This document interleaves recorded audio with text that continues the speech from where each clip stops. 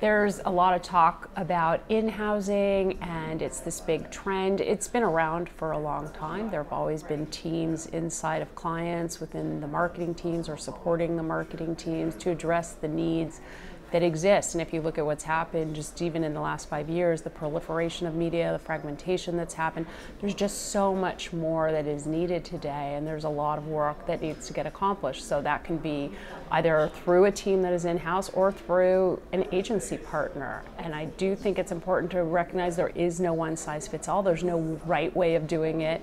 It's about finding what is the right model for you, but you have to really think about what are your objectives, what are you trying to accomplish, and that they're not set in stone. They change over time. We see some marketers shifting more work back externally versus keeping it in-house, and others are making different shifts depending upon what their needs are, both for media as well as creative.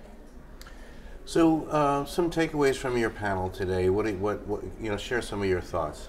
So, the panel covered both creative and media and trying to understand what is the right way to collaborate. I think there were some good themes that came out. One is it's a partnership, and it has to be right for both sides. That it isn't about the agency saying we only do it one way. It isn't about the marketer saying this is what I need today. It's about how do we think about what the partnership is for today, but also into the future, and how that works within the agency model. So for Publicis, in the way that they were working with GSK, it was about how to work together to support the tech stack that they work with, to collaborate with the team that's in-house that's actually managing strategy and comms planning.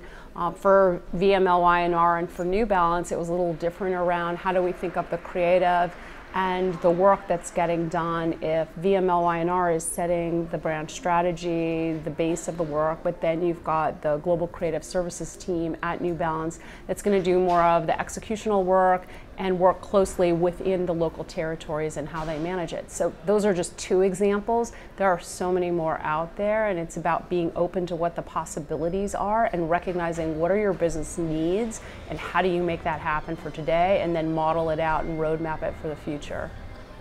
So it would seem on the cover that in-housing is a negative for the advertising industry, but I'm finding that it's not necessarily so. I mean, can you sort of talk about aspects of this trend that are positive for the agency, that will result in growth of your members? So it's interesting that you say some people are saying it's negative, and it's how you look at it. So there's still statistics out there that while there's more growth in in-house teams, and as I said, there's so much more work that needs to get accomplished, there's still 90% that are working externally with partners, because you still need that outside provocation. You need that thinking. There's that healthy tension.